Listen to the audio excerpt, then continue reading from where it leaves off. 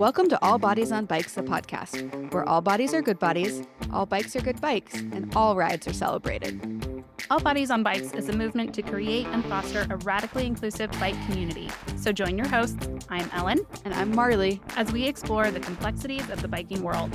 Help us break down barriers and create the world that we want to see. And don't forget that all bodies really means all bodies, not just larger bodies, but bodies of all sizes, Ages, races, abilities, genders, sexualities, and beyond. Come along for the ride.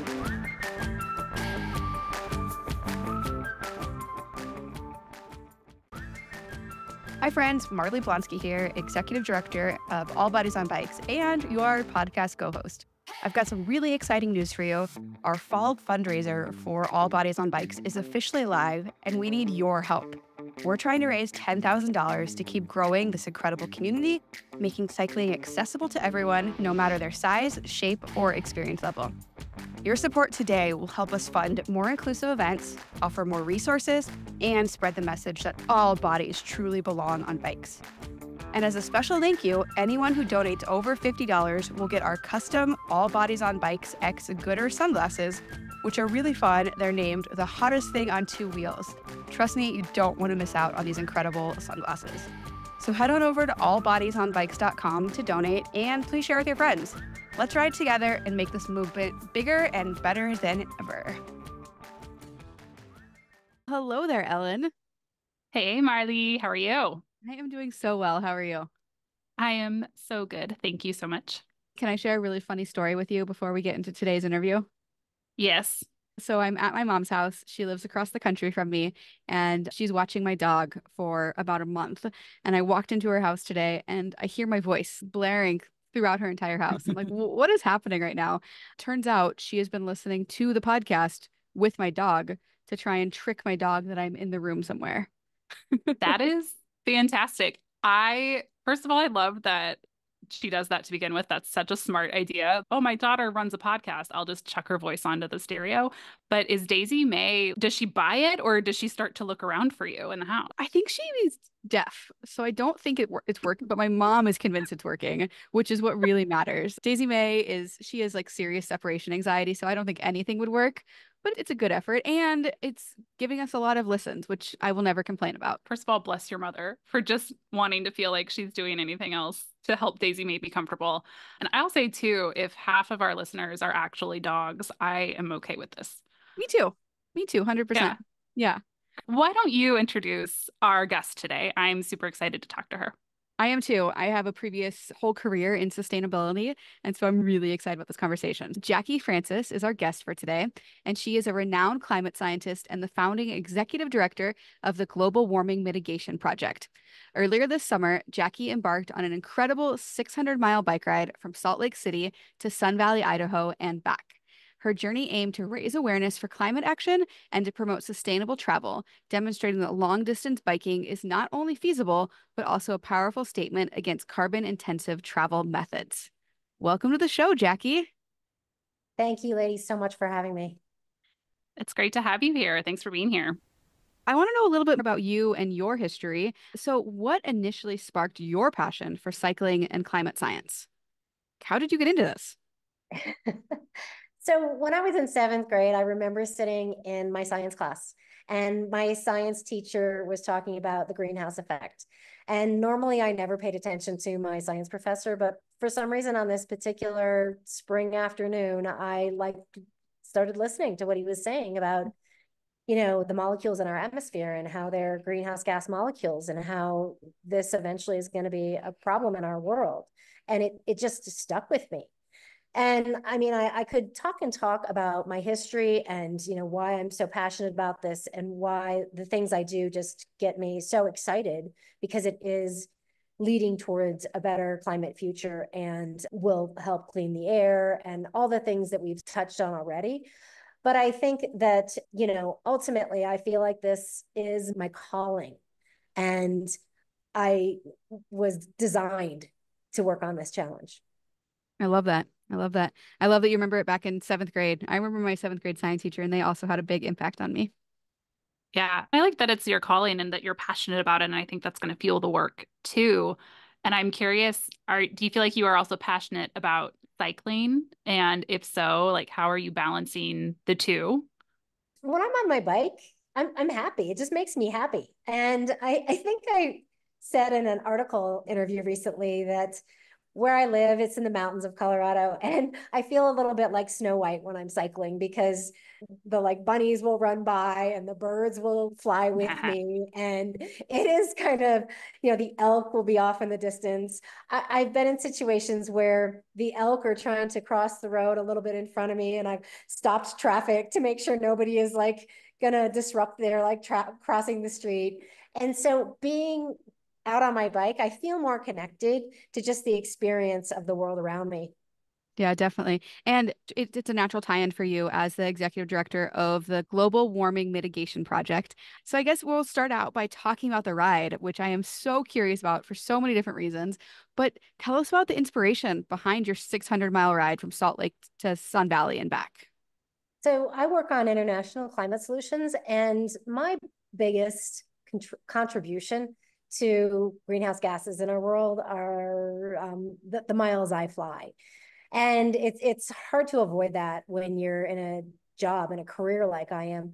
But I'm trying not to travel as much, and I'm trying to really pick my events and my places that I travel to very carefully. And when I was invited to the Sun Valley Forum to present our 2024 prize winners, I started thinking about, wow, is there a way I could get there by riding my e-bike? And it turns out that it's pretty far, but I discovered that if I take the train for part of the ride, that I thought I could do it. And I was successful, even though it was quite difficult. I can't wait to hear So more. yeah, I want to hear more.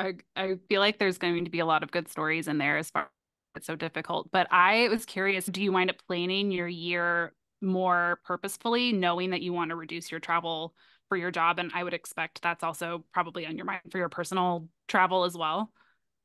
Yes, I try and do any kind of personal trips, maybe on the tail end or the front end of a business travel opportunity.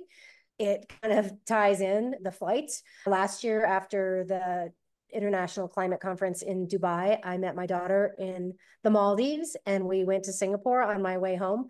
So it was time spent with her, and it was kind of part of the travel trip home. And you got Yeah, to go to the Maldives and Singapore, which sounds absolutely incredible. Kind of that's was. I like tacking things onto either side of a trip too, but I hadn't actually considered that's like saving me a trip as well. Like it's kind of help, if I can start thinking of that a little bit more, that's really cool. So I do want to dive into though, like some of those challenges that you referenced is what were some of those biggest ones that you faced physically, mentally, emotionally? I live in the mountains of Colorado, and when we were looking, my husband came with me, and when we were looking at going to Sun Valley, I didn't think that there would be 105-degree temperatures, and a heat dome came in, and the temperatures were much, much hotter than I train in and that I'm used to. So I was pretty terrified about that at first, but we did manage it with, a lot of water. But that was something that was quite kind of scary for me to be out in Hmm. the sun for 10 to 15 hours a day in those kinds of temperatures. And then train delays were very challenging. They didn't allow us to actually bike in the early hours of the morning, which I was hoping to avoid the temperatures. And the biggest challenge was finding the route. We had so much difficulty with Google Maps not knowing where safe bike routes are. It doesn't seem like there's been enough mapping of these areas in like rural America.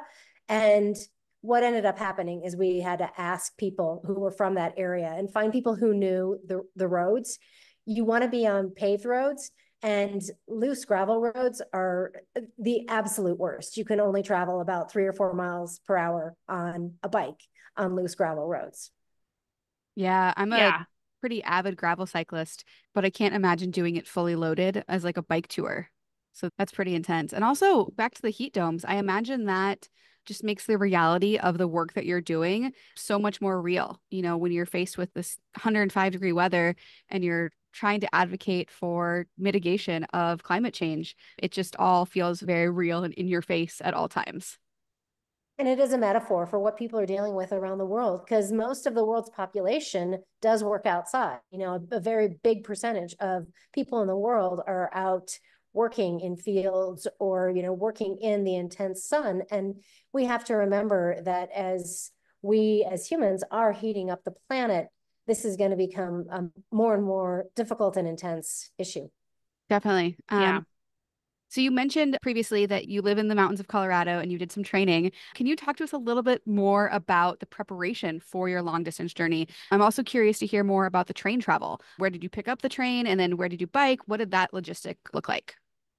Once I committed to doing this trip, I pretty much got on my bike every day or almost every day for at least some amount of time, whether it was just riding like a half an hour into town and back, or, going for a 4 or 5 hour ride during the weekends. I got on my bike as much as possible, because most people who ride their bike know that it's a little hard on your body, and certain parts of your body, like your butte, can get pretty sore.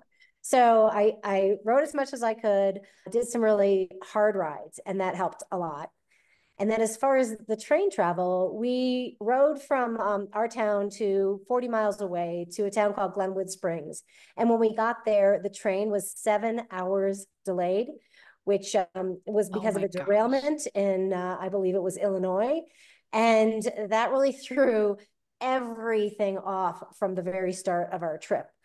So we had to wait for the train to show up. We ended up not getting into Salt Lake City until about 6 a.m. We got on our bikes at 6:30, and our intention was to get on our bikes around 1 or 2 in the morning to try and beat the heat.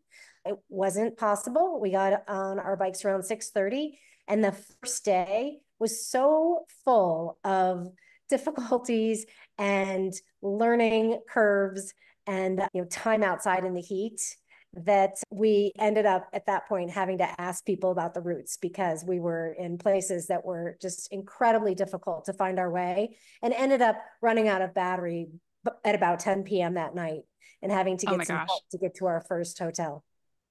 I have two follow-up questions here. One, are you still married? Let me You don't ask, have let to me answer see. Not sure. it. But two, like for truly like that community aspect of it and starting to ask around, how did that affect you? Fortunately, I'm fairly outgoing. So that was a really good thing, because, as we all know, men hate to ask directions. And so the second day, I said to my husband, I said, I'm going to go across the street to a diner and see if there's somebody there that can actually help us find a better route today. And he was like, okay, good luck with that. And so I went over there, and the woman who owned the diner pulled out her atlas map and she showed me where to go. And she said, I don't know why that app is showing you where to go on that road. And it was very fun meeting her and talking to her. And when he did show up and engage with her, it kind of shifted the way he thought about how to engage with people and talk to them about what the area is like and what we can find. And, after that, it just kind of kept rolling into more experiences with people, more conversations. And we really learned that we had to ask for help. It was really the only way to find our way. Yeah. Wow. How did you finally charge your batteries too? We would go to a restaurant or a diner or a gas station and just ask, can we plug in here? And never did we get a no. Every single person said yes. Sometimes they would come out with a ladder to help us get to an outlet and help us like figure out where to charge in. And sometimes it would spur a conversation of, what are you doing? Where are you going? Tell me about what you do for work. I did talk to one young woman who was our server at a diner along the route. And she was so interested in the fact that I was going to a climate conference and that I was speaking about climate solutions. And she just loved listening to everything that we were doing as an organization and that we were doing on the bike ride. Yeah, That's I so was gonna cool. ask. It is so cool. And that was kind of my other thought about community is you feel like you learned a lot. Do you also feel like you got that opportunity to educate people? Do you feel like the people you were interacting with have a different view of climate action now? That one young girl is an example of somebody who really quizzed me on what I do and things like that. And she found it so exciting. And in my perspective, climate solutions are exciting. You know, they're exhilarating and they're the innovation of the future. And when people really pay attention, they get pretty jazzed about what we're doing and where we're trying to go and how that will lead to, you know, a better, cleaner, safer world. Yeah, let's stay on this community topic and relating it back to your work, basically the role of community and climate activism and climate action. So, what role do you see community playing in advancing climate action? It's super important. And, you know, I tell people that ultimately there aren't that many corporations around the world that are the biggest levers in changing our entire atmosphere. You can go on all kinds of websites and find a list of the biggest corporations that are responsible for the 80% of our carbon emissions. Those are the ones that need to change. But everybody knows that a corporation's not going to change just because they want to or just because it's the right thing to do. They're going to change because people put pressure on them to change.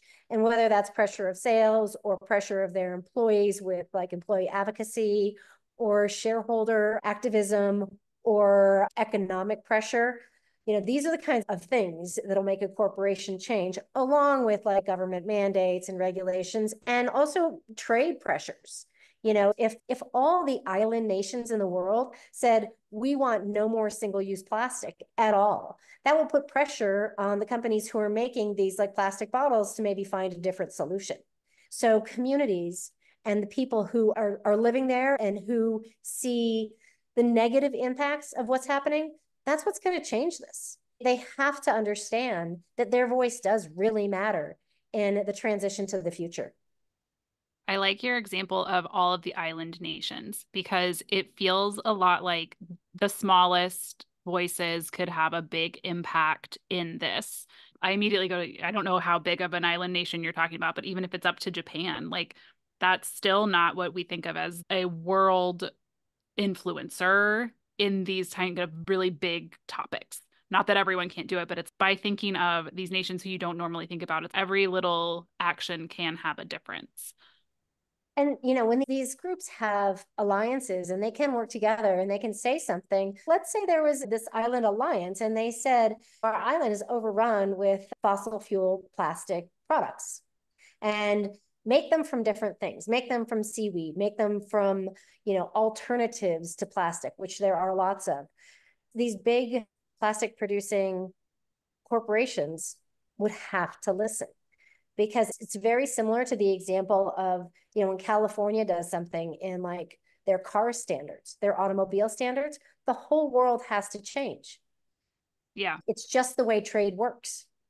California has the critical mass to kind of sway this and that, and then thinking more of the ways that we can all bond together as community members and feeling like if you are one person, how do you find your community? How do you find that collective voice to start asking for these changes? And California does seem like really big to us. It is one of the world's biggest economies. But if you talk to somebody who's, let's say, at one of the biggest beverage corporations, they're not going to have two different types of like plants and supply chains for, you know, yes, we're going to make our fossil fuel plastics, and then yes, we're going to make our alternative plastics. If a certain number of people say we want these alternative plastics, that's where they'll go because it's too expensive to have two different types of supply chains, et cetera. And that is the example of why like GM and Ford are switching to these electric vehicle assembly lines because there is enough pressure for them to actually do that. And they need one type. They can't really have a variety. Yeah. Let's bring it back to the bike ride, if that's okay, and how the bike ride ties into your work. There's a note in here about a 911 miracle. So tell us about the most memorable moments of your trip. You know, I had a couple interesting, memorable moments that had to do with police officers, and there were like several of them that were kind of interesting. As a matter of fact, one sheriff in northern Utah asked us if we were homeless, which was kind of funny. But the specific, very memorable call that happened was we were on a gravel road in Idaho and we'd started off on pavement. It turned to gravel. It was a terrible gravel road. We were going about 3 or 4 miles per hour. I'm sure my husband was super mad at me. I was about 100 feet ahead of him. And my phone, which is in the back of my jersey, which you have on a bike, like a back pocket, starts ringing. And I think it's him. And I think he's going to be like, why are you going this way? Because there was a Y in the road. Google Maps had told me to go right. So I was planning on going right. I pull out the phone and it's not him, it's an unknown caller. And I just silence it because I think it's a spam call, put it back in my pocket. And it rings again. And I pull it back out. And it's actually a call from the town we had just spent the night in. And so I think maybe we left something at the hotel. So I answer it. And it's the sheriff from that town, or the police officer from that town. And he's, are you okay? Did you call 911? And I'm looking at my phone and I'm like, I didn't call 911. I don't know what you're talking about. And he goes, we got a call from you a minute ago. Are you safe? And I was like, yeah, I'm a little lost now that I have you. You let me know which way to go. And he asks me the questions they have to ask, can you Yeah. talk? Are you safe? All this kind of stuff. And then he's, oh, I see where you are. Oh, yeah, yeah. He goes, if you go to the right, it's about 8 miles to the paved road. But if you go to the left, it curves around and it's about a mile to a paved road. And then you go, and I was like, oh, okay, thanks. And so I went to the left. We found the paved road in a mile. And I still have no idea how my phone somehow called 911. And I felt like it was some kind of miraculous divine intervention. No Wow. kidding. I'm glad you were safe and didn't actually need to call 911. And what a nice officer to help you out that way. Yeah. This, though, does bring up a little bit of the question of like infrastructure. And you have mentioned this already, that like the cycling infrastructure to get you from here to there is lacking. And not only because Google doesn't know, which, by the way, is a catchphrase that my husband and I use a lot when we travel, like outside of any common city. It's just, yeah, Google doesn't know. Anyway, is there something about the infrastructure that you think could improve? I've done a tiny bit of cycling, like e-biking in the south of France, and it's super easy to get around because people are driving a little slower on the roads. And I was thinking in northern Utah about how the landscape was similar to the south of France. You see a lot of the same foliage and it's quite beautiful, but we have huge trucks driving on the road. Like our American kind of system is just build, go, make more consumerism. And it feels to me like that's what the infrastructure is just all built around.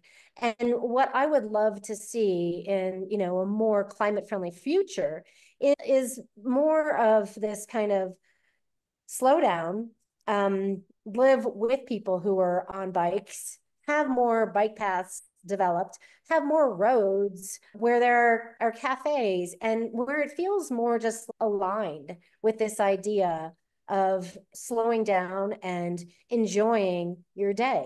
Instead of getting in your car and driving somewhere and just picking up your lunch in a bunch of to-go boxes, maybe you bike there and sit down at a nice cafe and enjoy the summer sun. That sounds like a I really nice future that I want to live in. Sounds idyllic. Sounds Yeah. fantastic. It reminds me too of the Netherlands. They have a whole cycling infrastructure with road signs on the bike paths that can connect you to pretty much anywhere you want to go. But I think too, the point you made about there's commerce to be had here. There's tourism, there's day to day that is just, I wonder how difficult it would be to get this up and running. So I like that you've spurred this idea for us. And not just the idea of having this, but the whole idea of how it helps communities with emotional fitness, mental fitness, and also physical fitness. They all are a part of this idea of having a quieter, more centered, and more connected future. Yeah, bikes are such an incredible connector because you can't not talk to people when you're on a bike. It's just a natural kind of extension of the way that you are getting around. So makes a lot of sense. I am curious. So you did this trip on e-bikes, is that correct? Yes. Talk to me about how you planned battery range, charging. You've mentioned you charged, as needed at gas stations and grocery stores and diners, but we don't often hear a lot about long distance bike travel on e-bikes, I think because of the battery question. So talk to us about that. How did you mitigate that? How did you plan for it? And how did it end up working out? Did the e-bike work as well as you were hoping? One of the ways we plan for it is when we did train, we tried to train in a way where if we had no battery, we would be able to get there or ride our bikes with our just physical power. But that's really hard because we did pull a trailer. My husband did say, we're doing this authentically. We are not getting extra batteries. We're not going to have a savior vehicle to rescue us. And there were times when it was very difficult. But, he said at one point, if we have to knock on somebody's house to get, some power, he's unprepared to do that. We never did have to knock on somebody's door, but we definitely would try and plan for at least double the amount of range needed in order to get somewhere, because pulling a trailer and the heat and hills and winds are all factors. And you can't necessarily plan for that ahead of time. You kind of have to deal with it in the moment and overcharge. We didn't have throttle bikes, and they do have a pretty long range. When mine's charged, it has 128 miles on power level 1. Wow. So that's a pretty great range. And that was something that we actually made sure we always had, as much range as possible. But we did run out of battery one time, and that was where we had to be rescued on the side of the road. Yeah, that's pretty What kind of, impressive. I was just gonna ask what kind of bike, like how heavy is your bike at that point? Like my e-bike without power is like 50 pounds. It feels like I'm cycling through molasses if the motor turns off. Yeah, mine is the same, and it's Okay. heavy. Yeah. I feel like you must have gained 10 pounds of leg muscle. What were you gonna say, Marley? I was going to ask, long distance bike travel might not be an option for everybody. So, what are some other practical steps folks can take to reduce their carbon footprint if they're not, they don't have the time in their schedule, or maybe they don't have an e-bike to bike 600 miles to a conference and back? Do you have any other tips folks can take in? There's everyday life, and there's lots of things we can do in everyday life. The most important thing that we're seeing right now is talk about it. Talk about climate. Talk about it being important. Talk about it being important to you, to your children, and to the future. Once people start talking about it and realize it doesn't have to be a wedge issue, that it's a survival issue, it Mm, becomes a little less, I think, intimidating, and learn more about it too. But when I travel, I pack a tote bag with me at all times. I have my water bottle, I have my coffee cup, so I don't get the extra stuff. I even have a little spoon fork thing that I put in my purse. And if you get in the habit of it, it feels empowering to some small extent. And then when you choose travel solutions, if time isn't the biggest factor, try and choose something that's, a train or carpooling or things like that. Kind of just keep that in your consciousness. And when you're ordering at a restaurant, try and choose things that maybe have not traveled as far, because everything that travels is part of a carbon footprint. And, maybe buy wine that's produced locally or something like that. So there's all If these I kinds of must. things that once you start talking about it, you start thinking about it. And once you start thinking about it, you start acting on it. yeah. Oh, I love Mhm. that. I mentioned previously that I worked professionally in sustainability for probably 5 or 6 years. And these were all the things that we talked about all the time. It might not feel like you're making a difference when you take your water bottle or you take your coffee cup, but if 6 billion of us start doing that, it's going to make a difference. That's exactly what it is. And that's what the talking about it, that's where it starts. And it can grow and grow. And that's what needs to happen. We need to grow the momentum. Yeah. Not everybody is so lucky to have such a natural tie-in for that. Do you have any tips for folks looking to combine their professional work with their personal passions for a cause? It's not always possible because we have a job, and sometimes we have to keep our job in order to keep a salary and, all the things that are tied to that. But I do think if you can find, something that you really love or even really doing, it makes you continue doing it. You can't necessarily have a New Year's resolution that you're going to stick to if you can't stand it, if you hate it. So if you love what you're doing, it actually brings out the best in you. If you're in a situation in your career where you don't love it and you're never going to love it, then what you should do is you should find free time in your life where you do engage in something that you love, because then you'll stick to it and you'll be good at it. That totally makes Yeah, sense. that's where I want to be someday. Can you be my hero? I want to give you a minute to talk about anything that might be coming up with the Global Warming Mitigation Project, anything that you are particularly excited about coming this fall. So the conference I went to, we announced the winners of the Keeling Curve Prize. And we do this every year. We have 10 winners for the Keeling Curve Prize, which is our annual award.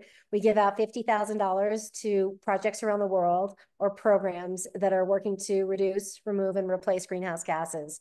The application to apply for this prize is November 1st. So it's coming up pretty soon. And it's very exciting to be a part of sort of our global family, because as a winner of the prize, there are lots of other benefits.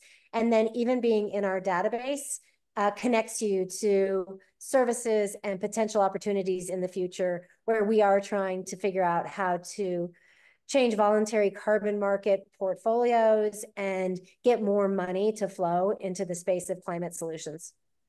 Very cool. Very cool. And this might be, it's not a dumb question because I know I'm wondering it myself. Can you give me a 1 minute rundown on the Keeling curve?